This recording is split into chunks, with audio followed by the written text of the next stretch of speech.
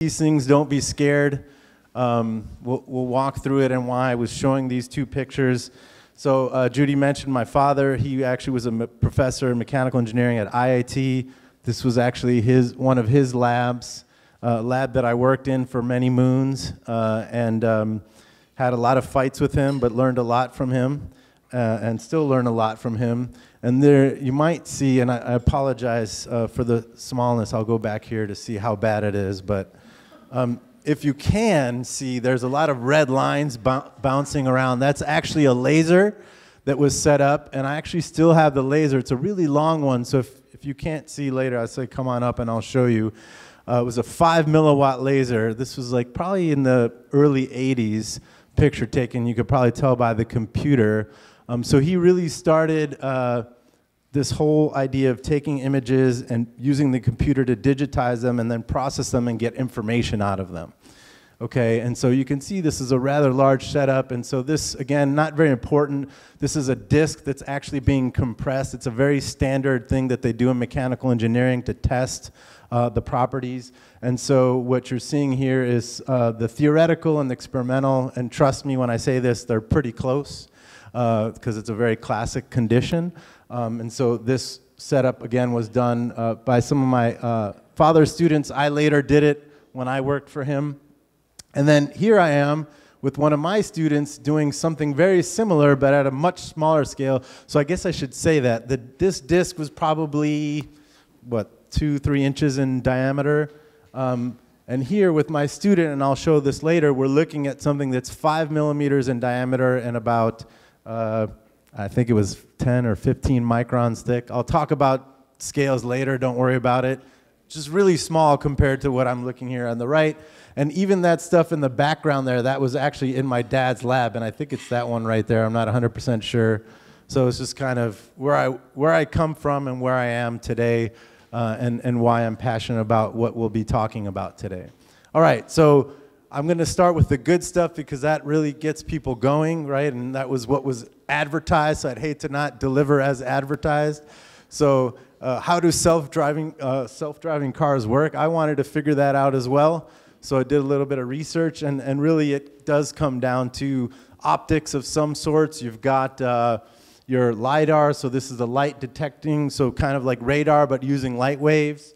You've got the cameras, you've got other laser sensors, you've got a nice computer here, and it's basically giving information on position. It connects with the GPS, and maybe you've seen videos, but I'll see if I can do this. Probably not. Can I? Yeah, that's what I get for messing with technology here.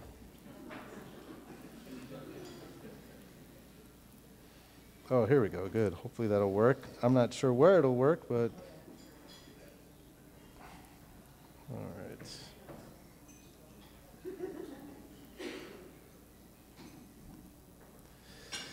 They just recently installed like literally 3 screens on my computer, or attached to my laptop, and I think that's what it's trying to do right now. So hopefully we'll see this, but if not, we'll just move on. Can I figure this out though? That's a question. Somewhere here, maybe? What keeps the 82,000 students at one of the most innovative universities in the world connected? A century-powered high-speed network. Whoa, that was a little too much. That was NIU, by the way. Okay.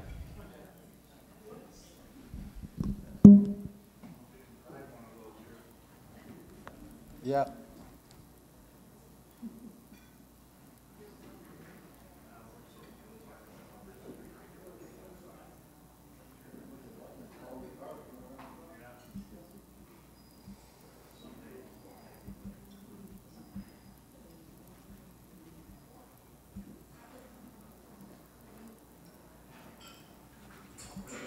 Oh, it's still. Oh, here we go. That's what I wanted. All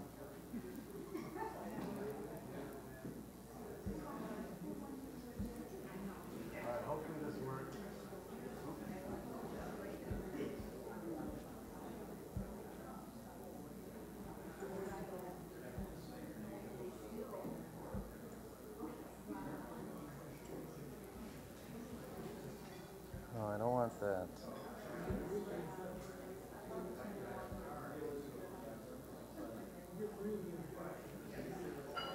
right. That's better than nothing. Oh, God. Just made a mess of this. Should have fixed that first.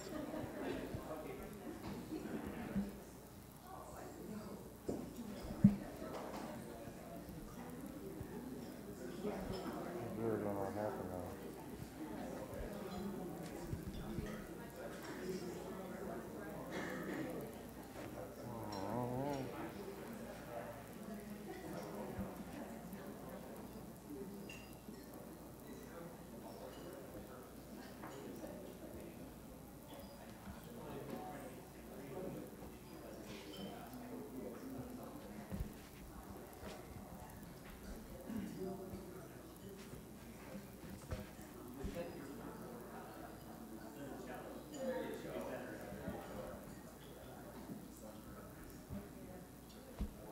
Okay. So why is that not there?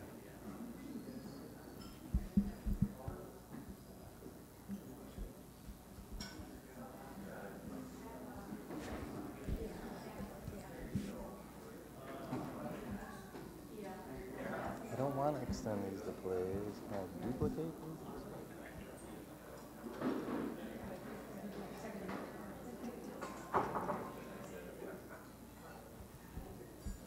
Will that work? Okay, let's keep that. All right.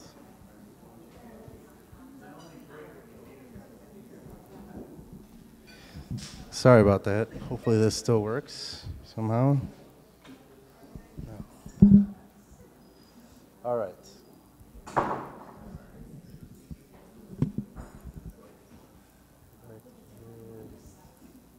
just going to keep it that way. No. All right, I learned my lesson. I'm sorry. Keep it here. Make it simple. And I'm not going to do that. Okay? We see that. Okay. Good. All right.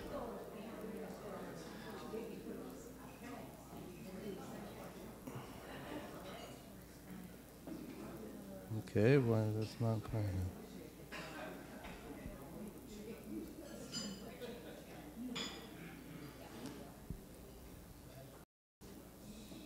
I'm definitely not going to do that.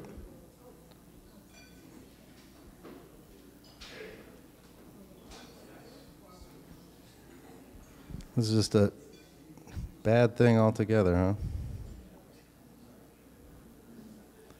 Okay. We'll give up on that for now. Where did it go?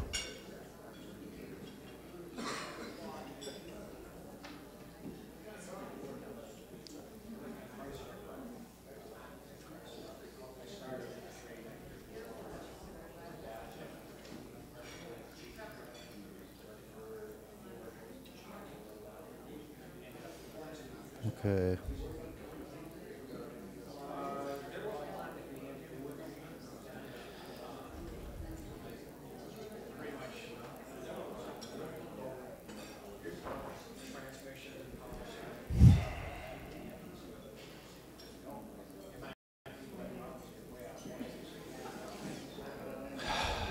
This is terrible, terrible, terrible. Why is this doing this?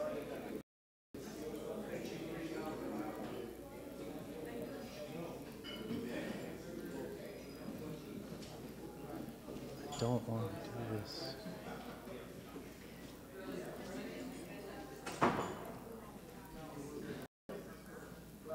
Show the video. All right, so sorry, I really apologize about.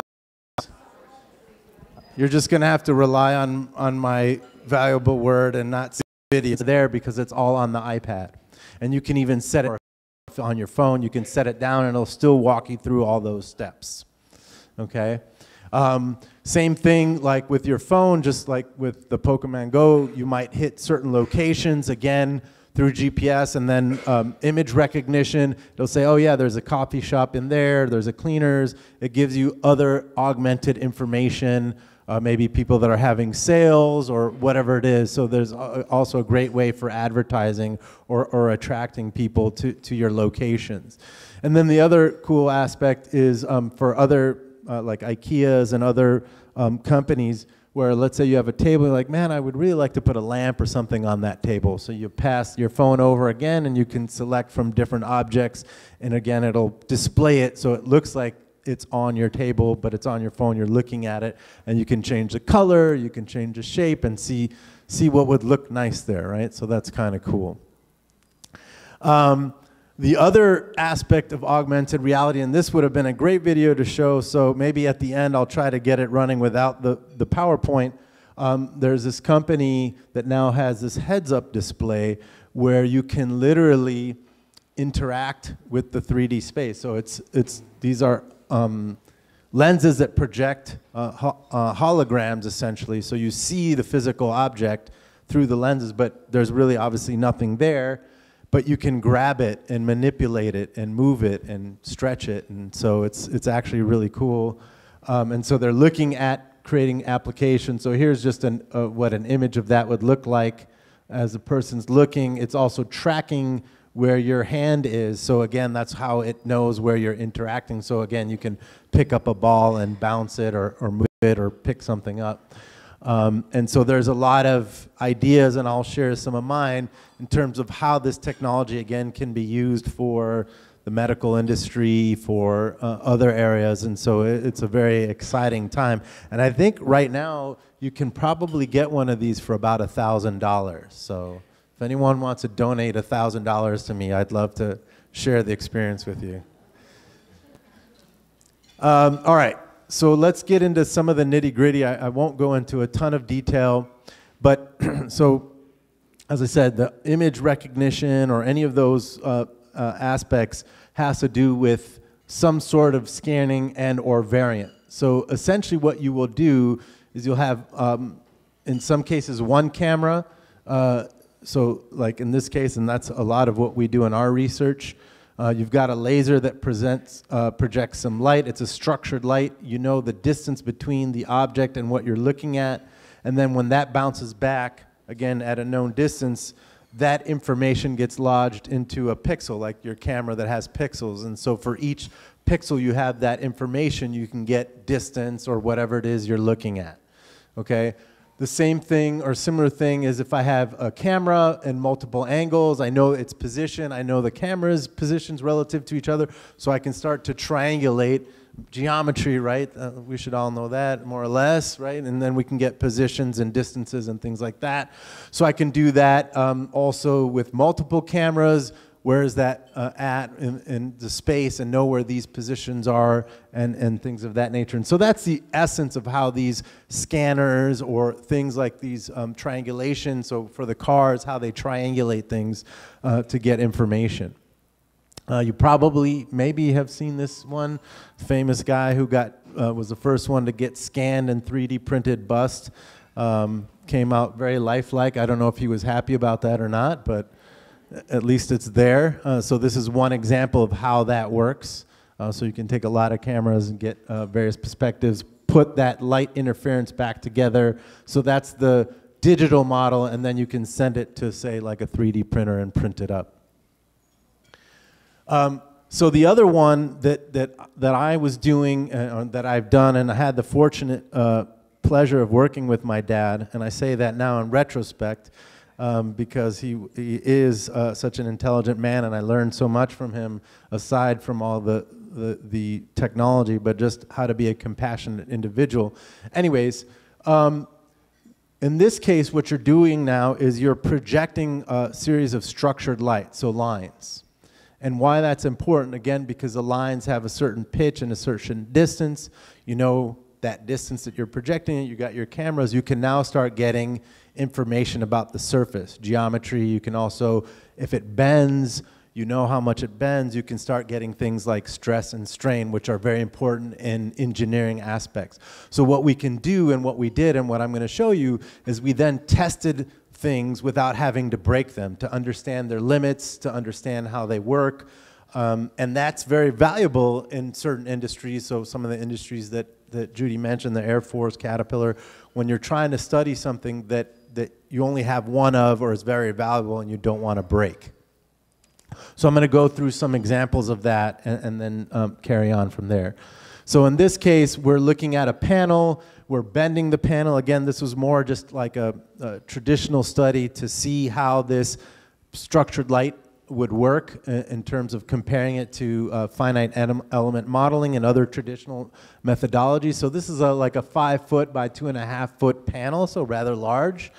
And, you know, you'll just have to believe me, there's not a whole lot of ways to know how this thing deflects in real life. So you can take some indicators, dial indicators, and measure them like hand by hand, and it's, you know, possible, but it takes a long time and it's very cumbersome. So what we did is we projected some lights before we load it and then after we load it, and then we subtract those two images, and then this image gives us the actual deformed shape of what that panel would look like, or what it looks like.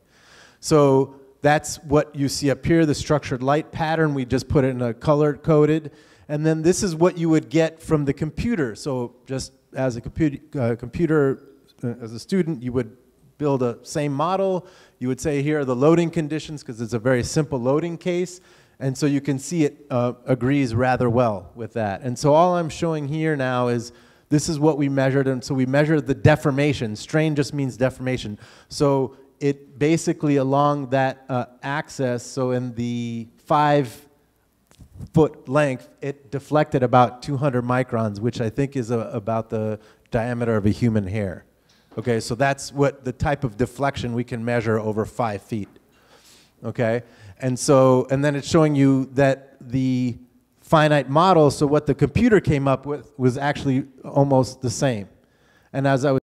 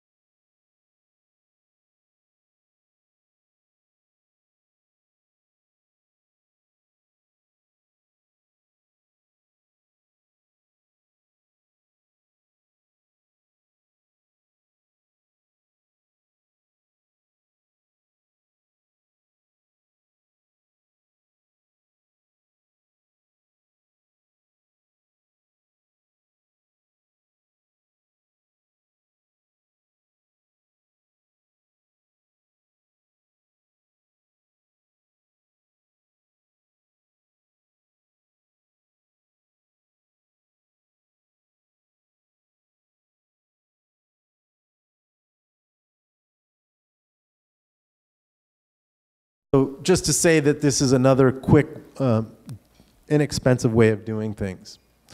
We then did this in a recent project, and I talked a little bit about this in my 3D printing discussion with metal. Same thing with metal, you want to be able to measure the dimensions, and so we're just showing here different states so that we could measure it. The other nice thing is then we can get the actual geometry, so if there are other problems that are going on, we can detect them as they're building. So this is something that can happen real time. And just showing the difference between, again, what we measure with a traditional caliper and the accuracy you can get with actually using the structured light method. Okay, so then we talk about, and this is kind of going into outer space, but we'll be okay, doing measurements down at the nanometer level. There was some discoveries that my father made in, again, early 2000s that he and I were doing work on. And to make a long story short, there's something called the Rayleigh wave light criteria. So beyond a certain wavelength, visible light, you can't see it. So you can't take a conventional microscope, for example, and see something that's 20 nanometers in size. Okay, but we are. So what's happening, I'll give you the nickel version, is that so those little nanoparticles are in that water. We then put a laser and it reflects and it creates this evanescent field. So it actually excites the particle and the particle lights itself up. And the light from the particle then travels, and that's what we measure and record.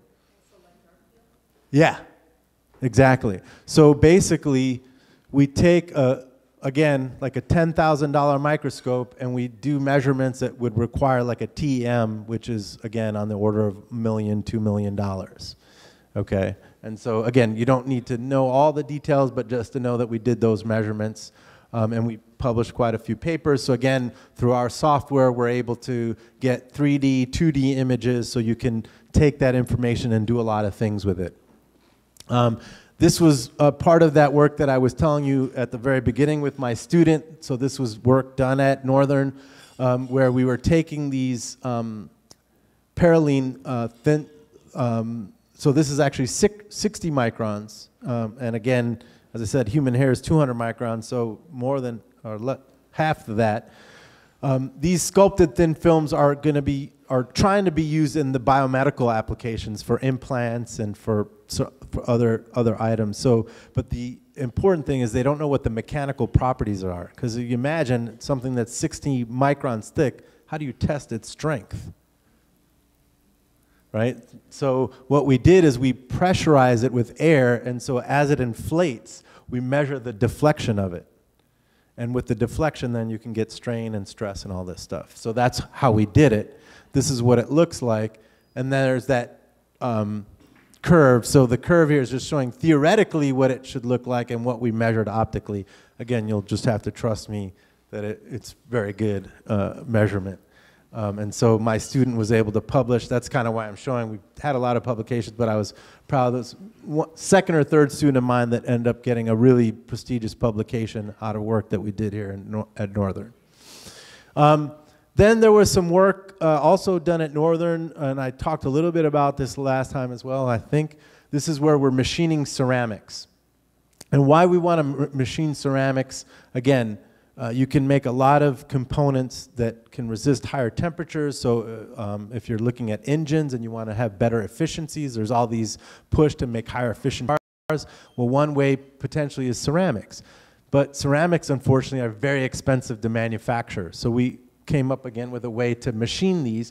But the importance is when you're machining, you don't have a very good surface finish. So you want to make sure you do. So we used this technique to measure the surface roughness. Okay, so again, same thing, structured light. This is now the surface of the ceramic. And again, not all the details are important, but just to show, as we get a better surface finish, which we do with the laser, we get better properties and better repeatability of the surface as opposed to what they would do, which is diamond grinding. So that was very important. So this is just showing a conventional system. Again, this is probably on the order of $50,000 to $100,000 piece of equipment to get this kind of a scan. Same thing. This was our software, again, at a fraction of the cost with this setup we had on a microscope, getting the same results, showing the same results. So kind of putting this all together, and you didn't see the video, but I promise if she allows me after this 2 more slides, I'll show the video. You have some data of, and this was provided by Rolls-Royce, where you have a critical blade that you need to repair, right? But, you know, your expert's stuck in, you know, you name it, South Africa, doing some other project, and he needs to analyze the data. So you have him put up his heads-up display, and then he can start seeing the differences between the model and what you actually just measured, and he can take it and he can analyze it virtually and say, oh, I see a problem here, or look at that point, maybe change the design here. He can then get on his computer, do those, send those back to you wherever you are, and create those changes, all virtually and in space. The other thing is, because I was talking about nanoparticles, there has been a lot of work. This was a talk that Dr. Adam Wax gave some time ago on using nanoparticles to identify tumors, the same concept, so we could then again take that information and now localize that, those tumors, understand what kind of procedures need to be done based on the stresses and the structures, and so really kind of forward thinking on that one, but I think there's possibilities there.